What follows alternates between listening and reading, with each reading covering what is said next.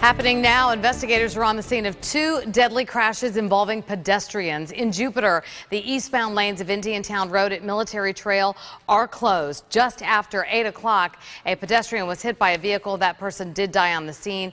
In Okeechobee County, the north and southbound lanes of 441 are closed. That near Southeast 86th Boulevard. Police say a man was hit by a truck and killed near that intersection. This happening just after 7:30 this evening. New at 11, a rash of serious, even deadly hit-and-run crashes in our area have been grabbing headlines. Tonight, we're trying to answer the question many people are asking: what kind of person chooses to flee a crash scene, especially when someone is hurt?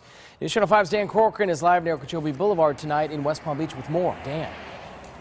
Well, Jay, this is the site of the most recent hit and run, a deadly hit and run. It happened Saturday right at this intersection right off Okeechobee Boulevard. This is the situation we've been talking about. Tonight we ask an expert who would just do this and drive away from a scene.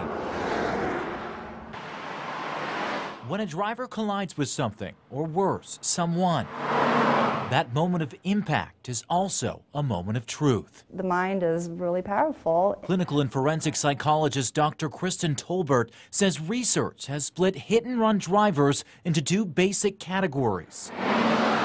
One, those who find themselves in utter shock and choose to leave the scene of a crash before they can even rationalize what just happened. The most logical, well-intended person may do something that they did not think that they would ever be capable of doing. Then she says there are drivers who may already be doing something unlawful, under the influence of alcohol or drugs, for instance. In a split second, they choose to try to protect their own future instead of trying to stop and help someone else. There are some people that do lack empathy and do have an interest in what affects them only. Those drivers lack good moral judgment, says James Miller, who was bicycling in Gulfstream earlier this year when he was hit by an SUV that never stopped. Did you get somebody who's going to be responsible and have the character to do the right thing?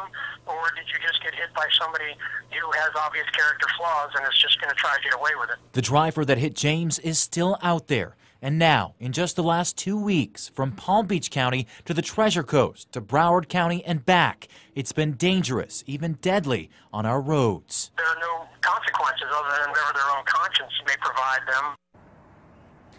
And last year, FHP reported nearly 70,000 hit-and-run crashes across the state of Florida. State law says that a driver that collides with someone or something must stay at the scene and at least see if a person is hit, needs any help. They must render aid. Reporting live in West Palm Beach tonight, I'm Dan Corcoran, WPTV News Channel 5.